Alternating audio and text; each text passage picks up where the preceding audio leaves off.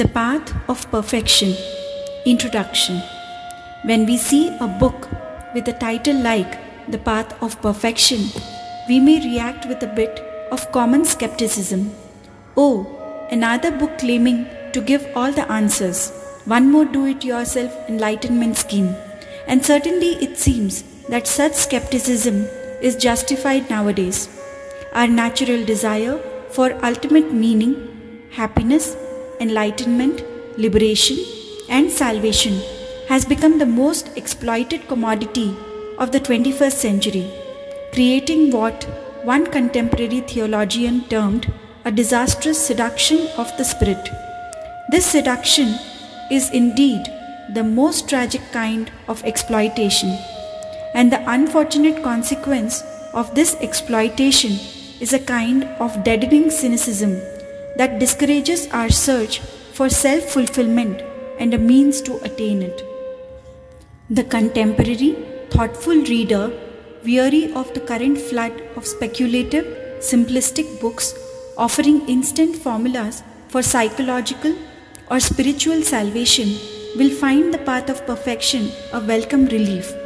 Herein, one will find a clear, intriguing explanation of the philosophy and practice of mankind's oldest system of spiritual development, yoga. When we hear the word yoga, we may think of one of the myriad yoga studios throughout the country, filled with people of all ages struggling to stretch their bodies in various ways to improve their health, lose weight, or increase their agility. This is not what we mean by yoga. Here, we are referring to an ancient philosophy and meditational system that has been practiced by millions throughout the ages. What has, in modern times, been reduced to a commercially exploited technique of bodily agility and unfocused meditation was once a comprehensive and easily applied form of self-realization.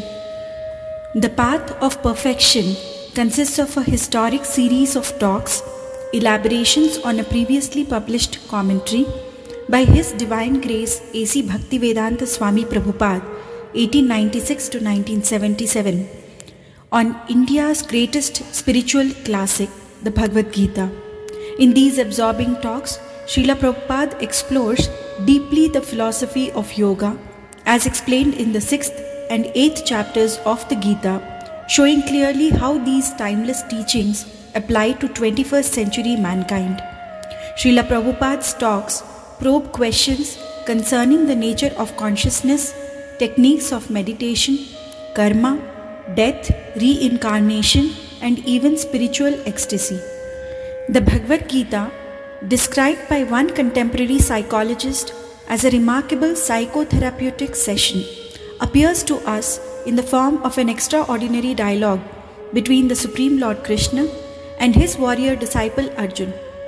Perplexed and confused about his identity and purpose, Arjuna turns to Krishna, who reveals the path of perfection to his able student. The essence of Lord Krishna's teachings is that one must become a yogi, that is, one whose life is centered on the practice of yoga. And what is yoga? The Sanskrit word yoga literally means union and refers to the union in love between the individual consciousness and the supreme consciousness, the self and the super self, the soul and God.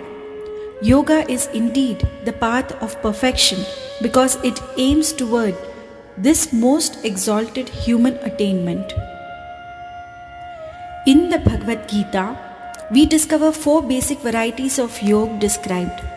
Karma Yoga refers to the process whereby one performs his work for God without the selfish desire for personal gain. Jnana Yoga is the process of elevation to spiritual consciousness through the cultivation of philosophical knowledge. The Ashtanga Yoga system, of which the modern Hatha Yoga is a watered-down version, is a mechanical meditative practice meant to control the mind and senses and focus one's concentration on the Supreme. These 3 yoga systems culminate in Bhakti Yoga, the yoga of selfless, ecstatic, devotional love of God, Krishna. Lord Krishna himself states in the last verse of chapter 6, "Of all yogis, the one with great faith who always abides in me, thinks of me within himself, and renders transcendental loving service to me. He is the most intimately united with me in yoga and is the highest of all." In the path of perfection, Srila Prabhupada offers a brilliant summary of the methods of Bhakti Yoga, revealing the universal applicability of the simple but all-inclusive form of yoga. He shows how even those who are entangled in the complexity and chaos of modern materialistic life can begin an uncomplicated practice that purifies the mind and puts one in touch with Supreme Consciousness. This perhaps was Srila Prabhupada's greatest contribution to our age. Srila Prabhupada was an acknowledged master scholar of India's ancient spiritual culture and of its linguistic foundation, the Sanskrit language. But he was not merely a textual scholar or a philosopher or theologian engaged in the manufacture of interesting philosophical or theological notions. He was a true spiritual genius who succeeded in bringing to life the essence of India's universal spiritual wisdom in a form that is easy for 21st century man to understand and practice. This was the unique genius that inspired the late Prime Minister of India, Sri Lal Bahadur Shastri, to declare openly that the writings of Srila Prabhupada are a significant contribution to the salvation of mankind. The transforming quality of Srila Prabhupada's writings was also appreciated by sociologist Elvin H. Powell, who commented on Srila Prabhupada's best-selling edition of the Bhagavad Gita.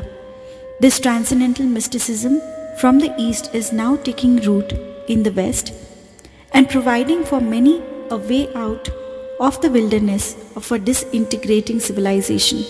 If truth is what works, there must be a kind of truth in the Bhagavad Gita as it is, since those who follow its teachings display a joyous serenity usually missing in the bleak and strident lives of contemporary people.